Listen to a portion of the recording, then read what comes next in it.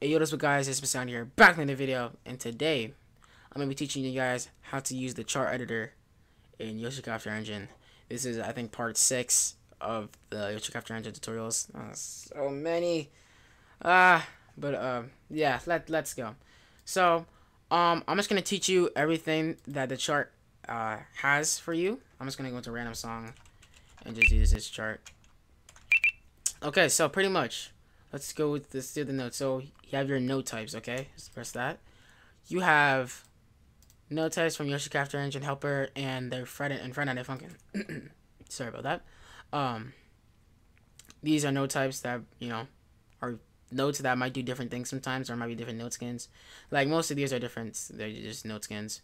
Yoshi Crafter Engine though gives a few that actually do like mechanic stuff, and you can add your own. But I don't know how to do that. So. I don't know how to do that yet. Let me say yet. I don't know how to do that yet. But yeah. So I'm gonna tell you what everyone does. Alt animations, pretty much, like I was saying in the last video, are different animations that are in the same sprite sheet. So like if you had like an let's say emote or not emote. I don't want to call it emote. Just a different animation, I guess I could say. It's alt really stands for alternative, so it's an alternative animation. And that's what that does. Okay, so I'm gonna delete that because we don't need that. Another note type is the Easter egg note. These I have no idea what they do actually. Surprisingly, I have no idea what they do. So those are kind of useless for me.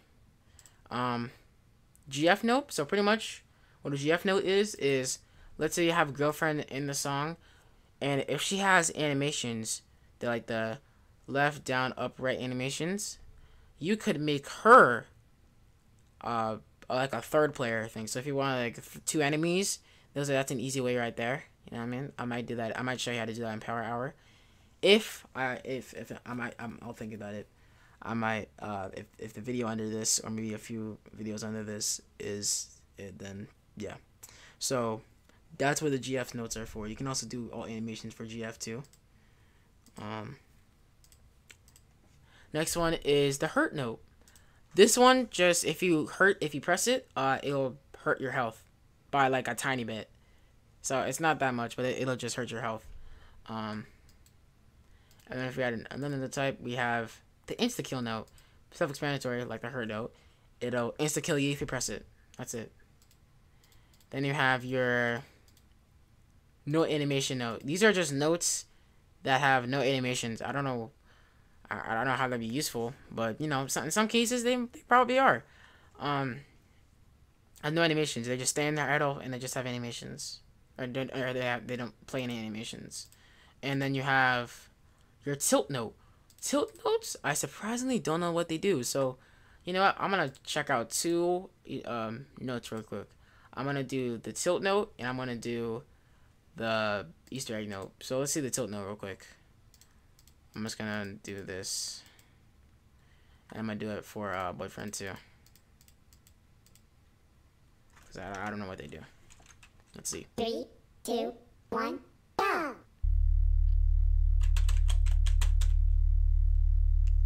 Did I do anything? Tell me if I did anything. If you guys noticed what that did, please tell me, cause I don't know what that did at all. I just gotta delete the notes.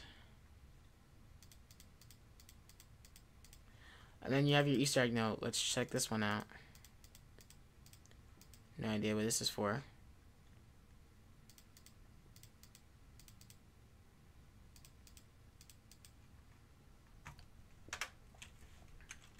Three, 2, 1, go! Okay, it didn't even let me press them. That's what that does. I guess it doesn't let you press the notes. I don't know why it's called Easter egg though. I don't get it. Okay, those two notes. I don't know if they're helpful at all, but maybe to you guys they might be. Okay, that's it for that. Okay, yeah, these are. You have your blam note. Let me see what that does actually. What does blam notes do? Might be killable, honestly. I don't know. 3, I know they have some kind of significance, go! but I don't know what. Oh, they're just white notes. I thought they were hurt. I thought I was looking at different tutorial thing for this, and I just saw there were. Maybe they use the notes. Oh, never mind. I know what that is for right now. It's just a different kind of note skin. Then you have default note, which are the notes that you have that you're using. Your pixel notes. Now this is cool. It's pretty much a different note skin, and it's just pixelized. Look at this. 3, 2, 1, go! See, just pixel notes. Pretty cool. Pretty cool, actually. Pixel notes might be useful if you ever want to use them. I use them in in my mod, for a specific thing. But yeah. So those are the note types. Now you have your settings. You can the vertically center charter is this. It just does this. I don't know what that really does, but I have it on all the time, so might do something. You can show the strums, which are the notes, or yeah, pretty much these things. Those are the strums. You can enable hit sounds for the opponent or the player. So let's do both of them real quick. Let me show you what they sound like.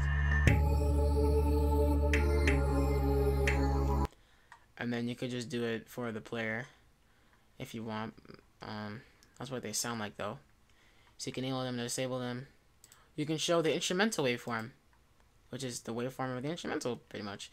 And then you could also do the voices waveform. But it's surprisingly there you go. Those are the voices waveform. You can do them both if you want. And then you can choose your instrumental waveform color, and you can choose your voices waveform color, and you can choose your separator color. What does that do? Hold on, I never even looked at that before. Oh, what's this? Hold on.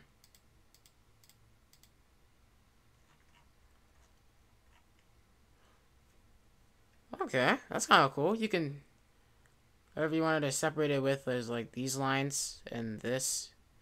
We'll separate them. Yeah, the green thing. I'm pretty sure the voices and the blue thing are the instrumental. So hold on, I'm gonna put the separate color back to gray. You can choose. Okay, let me stop showing these actually. You can choose your instrumental volume to 100% or whatever you want, and you can also do your vocals volume, which is 100%. You can do your opponent hit volume, so if you put this to 100%,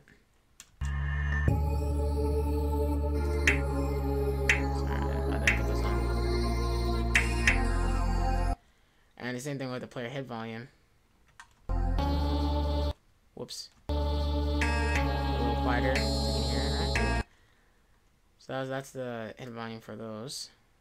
And you can do your playback speed. So let's do a really fast playback speed. Let's do a 5. That sounds so cursed. Oh my gosh. Who would want that? Oh my gosh. And then you could just make it like insanely slow, which is 0.25.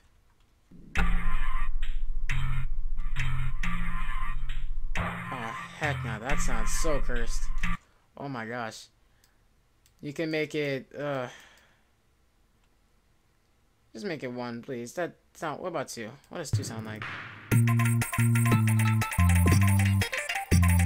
I have no words for that one. How about 3? Oh, I can't do this now. Why? Why is that an option? I love that portal. What is? Oh, that sounds kind of nice.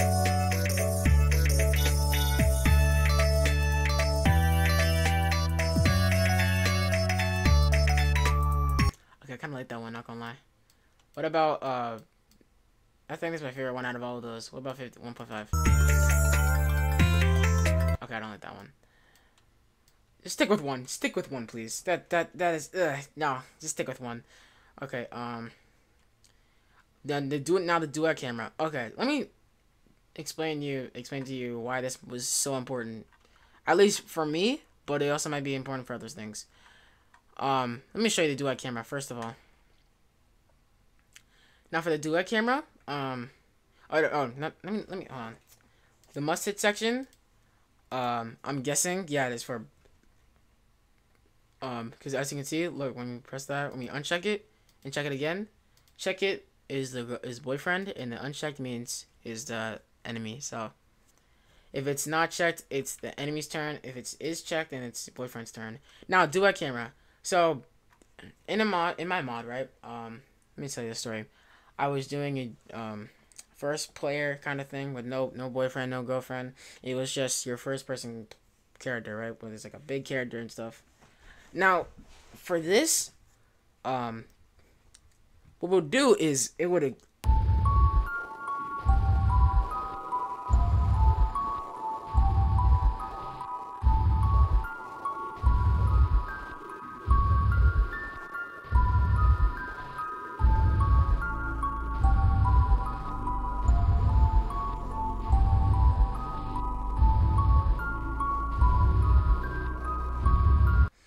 Now you can change the BPM on a part of the song if you want. So BPM would change if you wanted to, and of course you have to change BPM to make it change or to change the BPM, because whatever the BPM, whatever pretty much. Oh my gosh, if you wanted to change the original BPM, you would have to first of all check change BPM and then put it to whatever you wanted. Now we have play here, which is that button is pretty much if you're on a specific part of the chart and you wanted to play that part, then you would press that button, play here. Alright, and then you can copy last sections. Now the copy last sections thing might be really useful if you're having a song that's repeating. You can do 1, 2, you can just go all the way up. How many can you do? Okay, a lot. So you can copy the last 1, 2, 3, 4, 5, 6, all those. You can copy all those last sections. Pretty much, if you're on a chart place and you want to copy something like this or something, then you have to make sure you have your number and then copy that, and then it'll just put it to the next chart section. Now you have your songs, okay? Now, of course, BPM, which is beats per minute, you can change that to whatever you want. Doesn't really matter. Your scroll speed, you already know what that is, hopefully. And your key number, it needs a refresh. Oh, wait a minute, hold on. It looks like it just goes out. That's weird. It needs a refresh for the I guess for it to work. Okay, that goes out, whatever that's for. Wait, key number.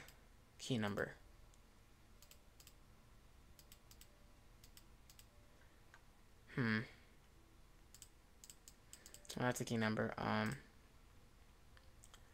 you have your section length in beats. So whatever, how long this section is, I guess. So I might like extend these lines or something. I mean, so or it could extend it. So it might extend. Yeah, those lines get extended. It's pretty much what it is.